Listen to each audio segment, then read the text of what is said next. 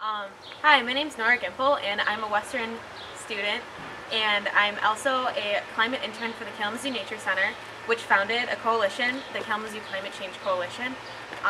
Basically, we're trying to reduce the negative effects of climate change in the Kalamazoo community, and one of the initiatives that we're working on is food issues.